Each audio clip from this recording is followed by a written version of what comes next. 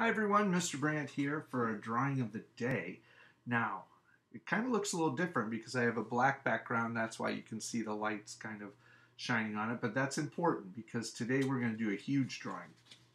And so what I want you to start with is your paper. And I want you to be able to see the edges today. And we're going to do a really cute, big, I call it kind of an abstract Picasso puppy. And so, but what's really cool is you can do all kinds of designs in it. What we're going to start with is we're going to draw and use all the way to the edges of the paper. So I want to start right about here. This is the middle and this is the bottom. I want to go about halfway. So right about here, I'm going to draw a line. This is going to be the cute little puppy nose.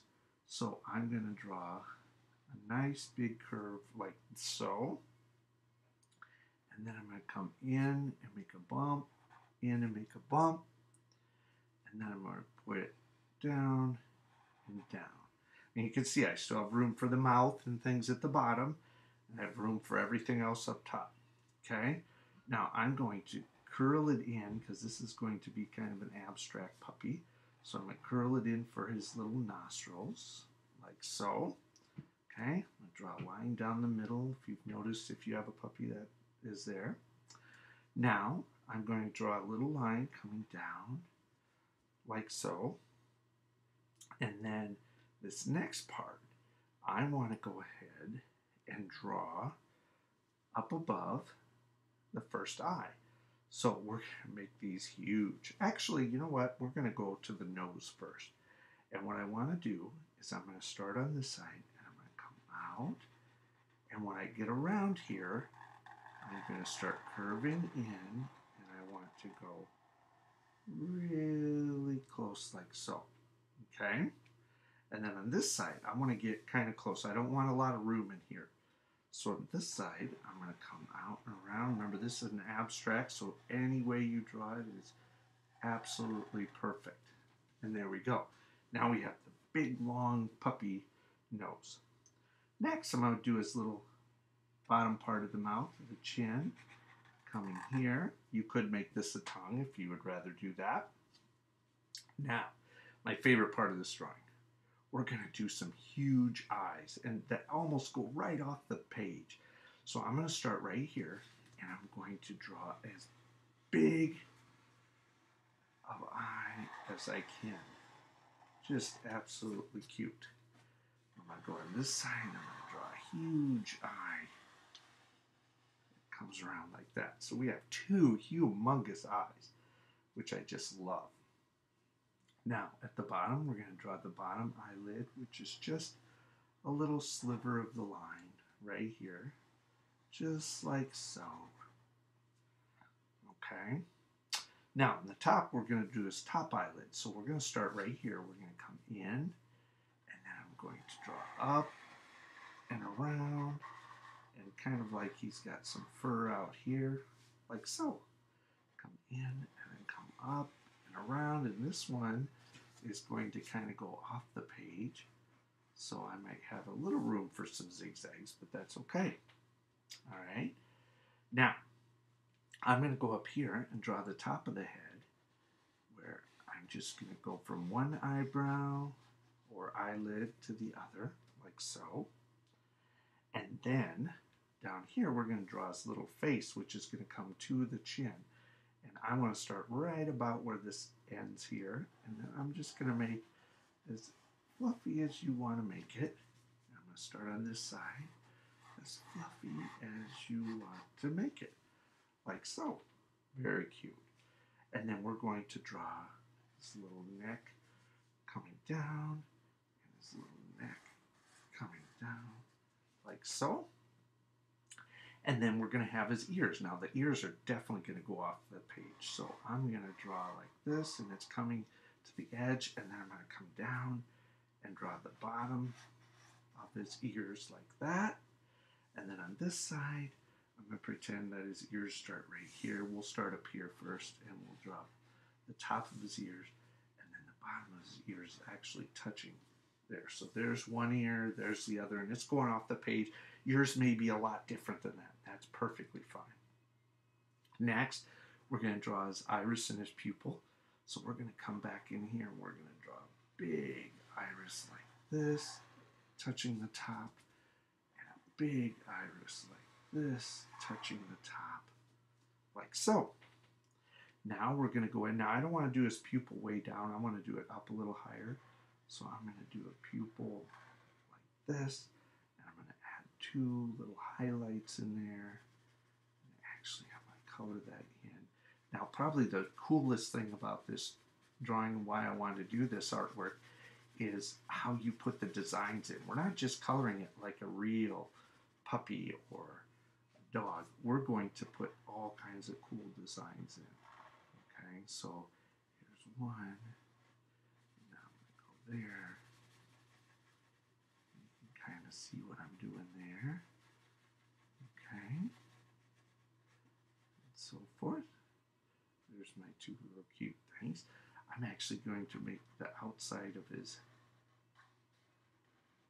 iris, which a lot of times if you look at your own eyeball, there's a dark band right around the iris there. So just that little U shape I'm going to make a little bit wider and darker. Awesome. Now we have the drawing part of our abstract puppy done. But what's really cool is how we're going to add color to it and how we're going to do designs. And I want you to come up with some really cool designs. And in the next part here, I'm going to show you how we're going to do that.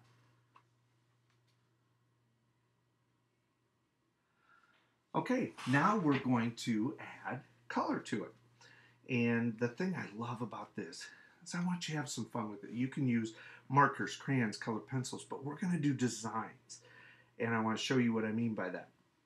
I'm going to start maybe in the eye, and I'm going to do some shading or doing kind of a gradient. So I want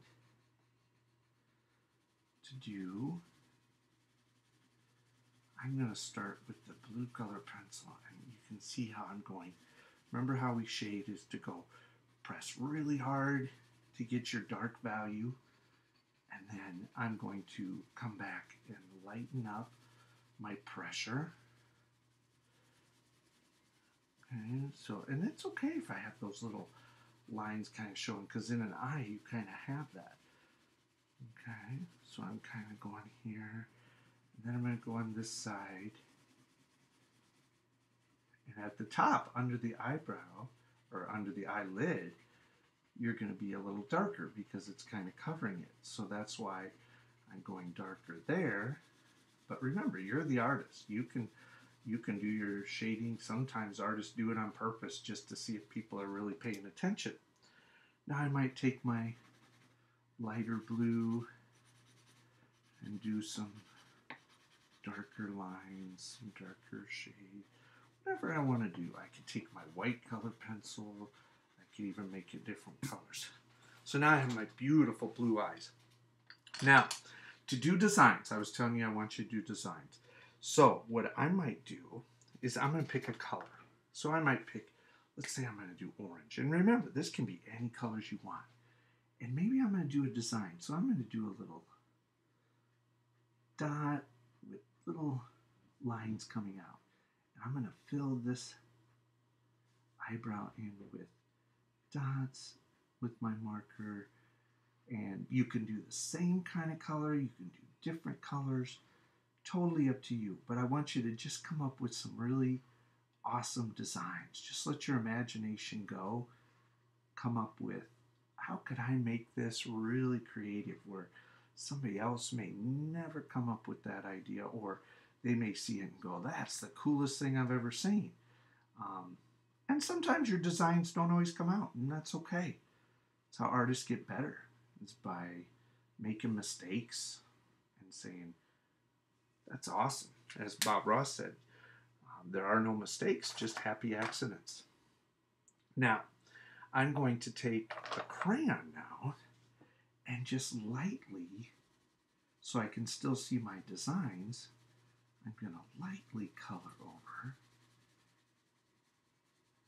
my designs that I did.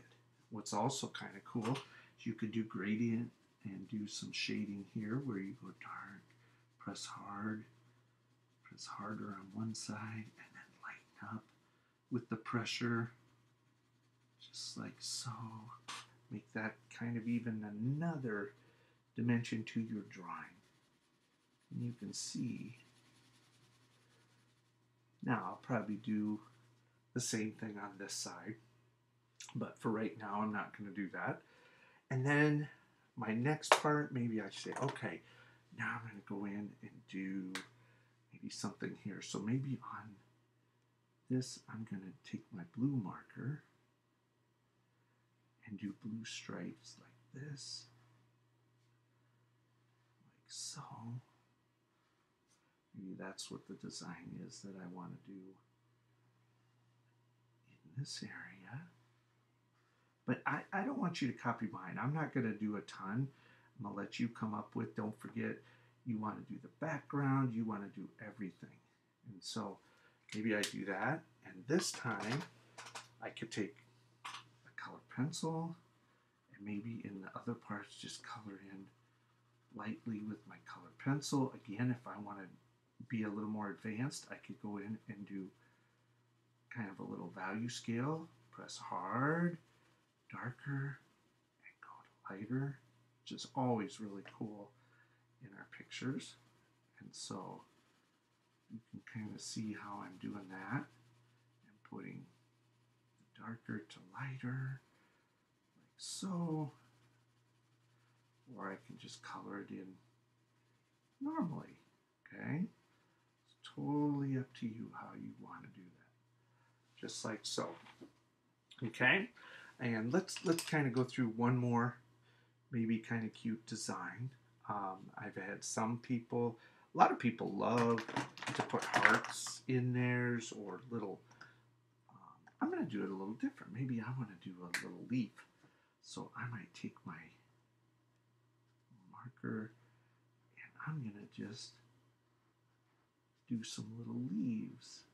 Or they could look like feathers, but since they're kind of a green.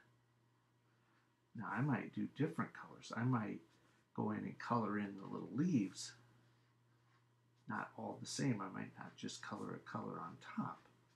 I might color the outside different than the inside. Go like so. Like that. And then I might say, you know what? I'm going to use a green crayon and just kind of color in the inside here, like so. Not too hard because I want to still see that little line in there because I want to see that detail of it. But I might do this and then maybe when I'm done there, I might choose and say, you know what, I think I'm going to make it kind of bright now, so I might take a yellow crayon. And it's okay if I go over everything now. Because the yellow, because it's lighter, is not going to cover up our darker lines. But you can see that makes a really cool design too. And you know what? I didn't have any ideas when I started this. I'm just letting my imagination just kind of go and decide what I'm doing just as I look at the markers or the crayons and coming up with different ideas. And so that's kind of the way I'm looking at this. Let's do one more. So I might take, since I like black and brown, maybe on his ears, I'm going to do, I love this swirl, and also for doing designs. Swirl's always kind of a fun thing. So I might do black swirls like so. Like this. Then, after I do the black, I might dig into my box and let's see if I can find one. I might decide to do kind of a, you know what, instead of a gray, when you don't have a gray and I don't see one, I might just take my black crayon and very lightly. Just softly go in, because I can still see my designs. And I'm going to just softly go in and get rid of a lot of the white. Okay, so just very softly, just kind of getting all that in there. And I'll do the bottom half of the ear here in a little bit. But you see how I want you to do it. I want you to come up, have some fun, do some cool designs. I'm going to leave the white part of the eye white, but I'm going to color the sky, the background, the ears, everything. So enjoy this. Finish your abstract dog. I'd love to see it. And remember, art is essential.